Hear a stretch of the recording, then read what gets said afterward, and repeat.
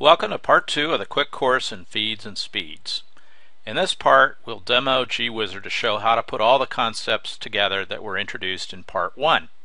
If you missed part 1, it's available on the CNC Cookbook website under the Videos tab.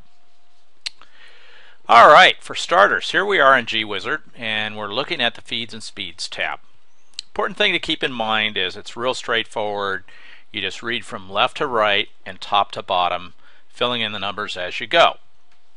So let's take a look at what the different areas are that we have.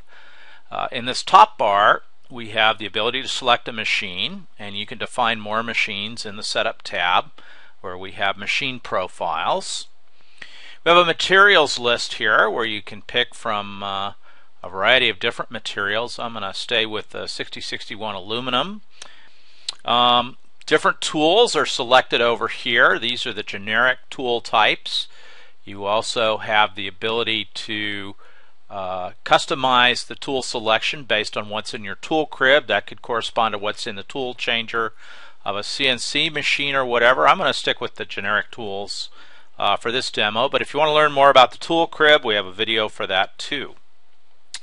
Now the second row here is called the tool definition.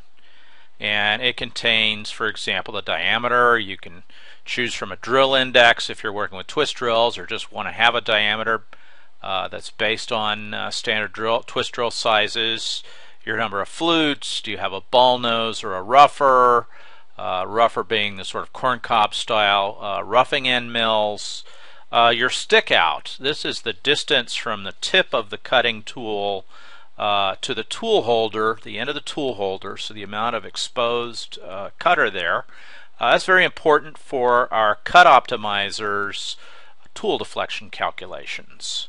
Next row is called the cut definition, and we have your depth or your axial width of cut. It tells you what percentage of the diameter of the tool that is.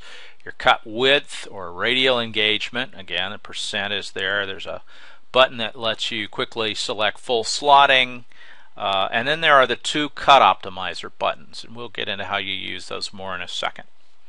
Then the last row here is the result row, and it gives you your desired spindle speed and your feed rate based on these other parameters. Note that I've also got a little hint here telling me that for this particular cut I want to use conventional milling. It's interesting, a lot of CNCers grow up on the idea that they should climb mill everything, but it turns out that in certain cutting conditions where you're taking a very high percentage of the width of cut, you actually don't want to climb mill. It forces your cutter into a negative rake sort of a geometry, and so GWizard will tell you when you should use conventional versus climb milling in that sort of a situation. I want to call your attention to this button here marked Advanced. GWizard remembers a lot of different settings. It will, for example, remember the last machine you were on, the material you last selected, and it remembers the status of the Advanced button. And if you press it, you get all sorts of additional information in these 4 columns. The first column is a set of limits. You normally would set your limits using, again, your machine profile, where you tell it, for example, what's the maximum RPM of your spindle horsepower, your maximum feed rate, so on and so forth. But if it's convenient, you can choose to override the limits here as well on the spur of the moment.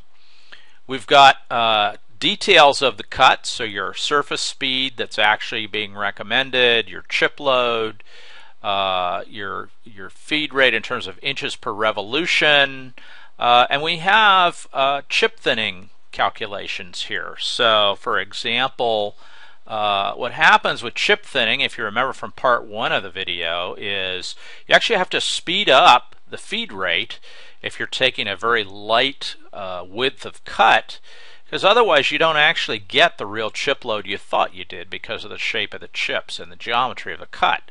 So what this is the adjusted feed per tooth. In order to get this actual chip rate, you have to run at a feed rate that delivers this feed per tooth. Okay? Let's see, we've got a little bit of information on your material removal rate, the horsepower required. Note that you can set a horsepower limit in GWizard, and GWizard will simply If it hits the horsepower limit, it will feather back the feed rate until the material removal rate is such that you're within the horsepower limits.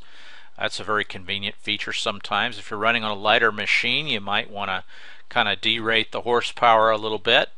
Plunge rate, recommended plunge rate for this particular cutter is here.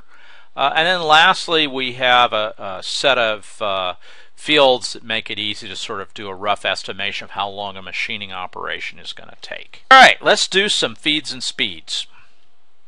So for my first example, I want to do a slotting operation. And so I'm going to come in, we're going to stick with the 6061. I want a high-speed steel end mill, 0.25 inch diameter. Let me just go ahead and enter that in. Let's make it a 3 flute. I like to use Mari Tools 3 flutes. They're real nice. Give you, and in this case, I want to do a full slot. Like we said, we're doing a slotting cut. And I'd really like to be able to get to a 1/2 inch depth of cut.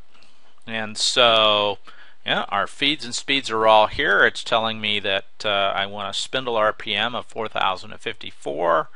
And I've got a feed rate selected here of 14.595 inches per minute. So, and you can see if we start taking down the depth, both of those numbers are changing, and in fact, by taking a less aggressive cut, it's going to let us go at a higher RPM or a higher feed rate. And so, let's go back up to our 1/2 inch. All right. So it's showing you that we're continuously interpolating a whole bunch of different variables here to come up with the appropriate feeds and speeds. A lot more sophisticated than just using a table and a set of simple formulas. But there's something else we want to take a look at while we're here, and that is tool deflection. So we've got a 1/4 inch wide full slot, 1/2 inch depth of cut, and my question is, you know, can I really make that depth of cut, and how much tool deflection will I get if I do that? So what you do with the cut optimizer is you choose to leave one variable fixed, either the width or the depth, and you push the button next to the one you want to optimize. So in this case, it's a slot. I've got to leave the width fixed. So let's try optimizing the depth. And so my cut optimizer comes up, and immediately we can see we've got a problem. It's saying the optimized cut depth is less than the desired depth. And for roughing, what I want to do is have 1/1000th of an inch or less deflection. Much harder for a finish cut, by the way, where you want 2/10ths or less. But in this case, I'm satisfied to rough, and but I can't get to the 1/1000th of an inch. In fact, as you can see, the best I can get to is an 0.60 depth of cut. Well, that's not really what we're trying to do. So let's see if we can get there by reducing the feed rate somewhat. I can click Optimize Feed Rate, and I can try again. And the answer is, if I go all the way to a 1/2 inch depth of cut, I've got over 3/1000ths of tool deflection, and that is that's just too much. So it's not going to work. It's not going to work for what we want. So let's cancel out of here. We're going to have to make a new plan. And in this case, I think the thing to do is to try, instead of a high-speed steel, let's try a carbide end mill.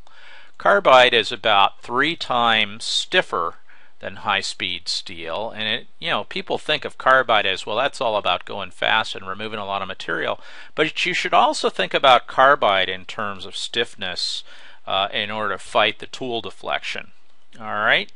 So let's pop back into our optimizer here, and well, okay, we got a lot closer. We're still not at 1/2 inch. We're about 0.35 inches depth of cut. So maybe we'll get there this time. Let's try again a feed rate optimization, and lo and behold, we can actually get there by just dialing back our feed a little bit. And so what we get to, you can see the feed rate is now locked, is if we perform this cut, 6,000 RPM, 15.5 feed rate, we will succeed in being able to do that without more than 1/1000th of an inch. So that is a really handy function to be able to deal with. And just to show you again, so we went from about 18 down to 15.5. So we're not even really having to slow down all that much to get the job done. That's pretty awesome.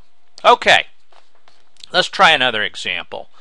Let's say that we're going to do either some pocketing or some peripheral milling around the outside, and we want to take a very light cut. We want to do a little experiment here to understand radial chip thinning and its impact on the cut. So I'm going to keep my 1/2 inch depth of cut here, and I'm going to reduce my width quite a bit. In fact, I want to reduce it to 10% of the diameter. So here's a little shortcut that's available. I can just hit 0.25 /10, enter, and see, you can do math inside the field. So now I'm at a 10% engagement, 0.025. Take a look at how much our feed rate has increased due to chip thinning. We're now at 30 inches a minute.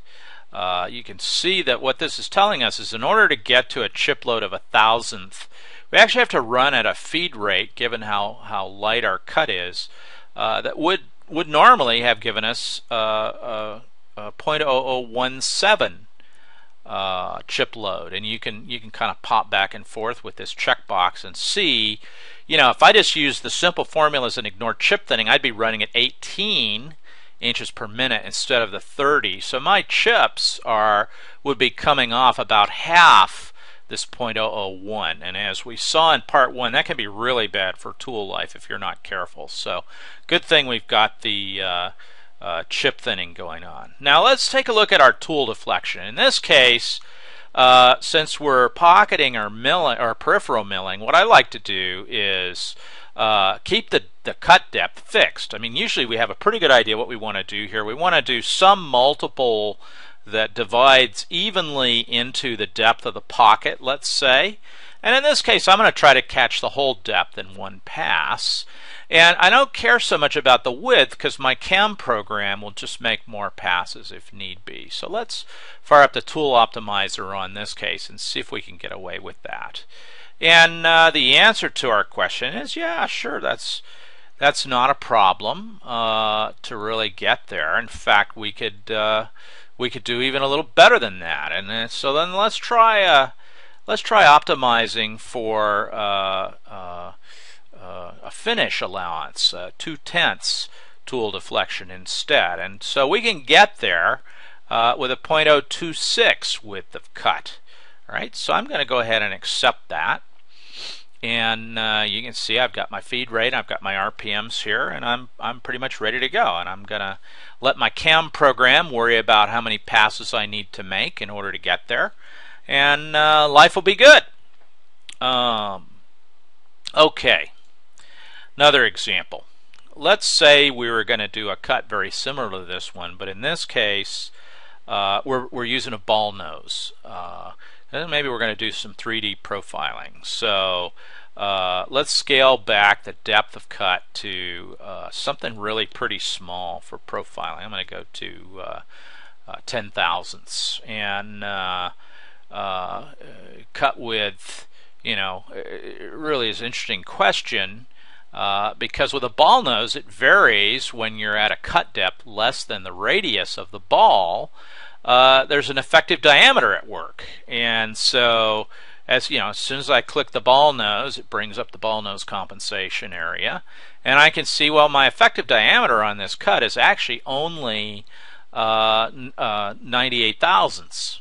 I've got a nice surface finish and scallop height calculator, so I can see if I want a scallop height of a 10,000th of an inch and an RA finish of 100 micro inches. Well, then I'll need a step over of 6.3 thousandths, which is about 2.5% of the tool diameter. So everything I need here to be productive on my CAM program is all set up, and I'm ready to go with the ball nose. And by the way, there's a similar surface finish calculation available for turning if you select a lathe. We hope you'll give GWizard a try. And if you missed out on part 1 of the video, you should take a look at that too. There's some really good theory in there that explains things like chip thinning and why they matter. Other than that, thanks very much for watching, and hope you enjoyed it.